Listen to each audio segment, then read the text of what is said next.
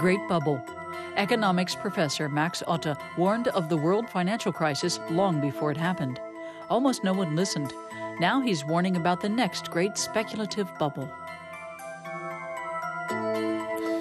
We are treating the crisis with the same medicine that gave us the last bubble. That means we're laying the foundations for the next bubble, and it's already starting to form somewhere. It's a danger that politicians say they're aware of. The German government and finance committees in the parliament, the Bundestag, are worried. The crisis is not yet past. It's continuing, and we must keep a sharp eye on how it develops. Rampant speculation in poorly understood investment instruments helped cause the 2008 crash and triggered panic on worldwide equity markets.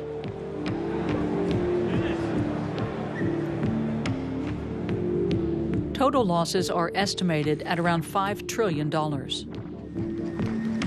Taxpayers funded huge stimulus packages, and governments injected hundreds of billions of dollars into financial institutions to make sure they could continue to provide the credit that a functioning economy needs. The money supply rapidly increased, but Otte says banks refused to make it available as credit, meaning businesses could not borrow money when they needed it. The credit business takes longer, of course, because lenders have to be more careful. That's a burden because deals are on the books longer and yields are smaller. That's not as attractive for some investors as making the fast bucks with speculative deals. Politicians have been trying to change that by imposing tougher rules on global financial institutions. Political leaders at summits in Pittsburgh, London, or Berlin reiterate their determination to get control of the financial markets. We recognize that all financial markets products and participants, including hedge funds and ratings agencies and other private services, should of course be subject to supervision and regulation. The implementation of such plans, however, says Professor Otte, has met with stubborn resistance from bankers. Naturally, the banks will try to negate those efforts in small ways whenever they can, and if no one checks on it because half a year later other issues dominate the summits, then they've won. Germany's finance minister Wolfgang Schäuble apparently agrees.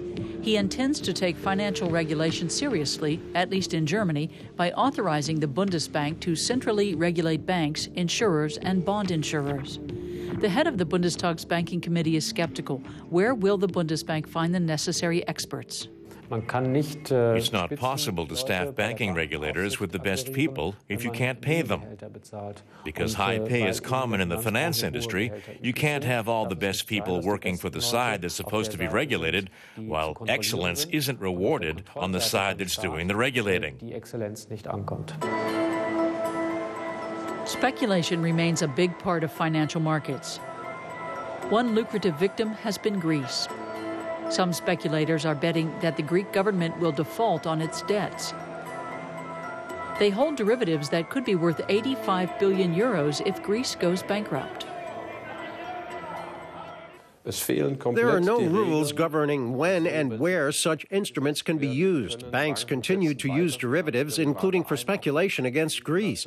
Hedge funds are also using them, and no one can stop it or even wants to stop it. It's a very serious situation, and it's not just Greece that's facing difficulty. What we're seeing is more or less just the tip of the iceberg. Germany and France are taking the lead in an effort to contain the damage. Chancellor Merkel and French Prime Minister François Fillon want to stop speculators from gambling on state defaults. Professor Otte says only governments can take the steps necessary to stop abuses by speculators. We're suffering from the failures of the last 20 years. Politicians happily deregulated everything.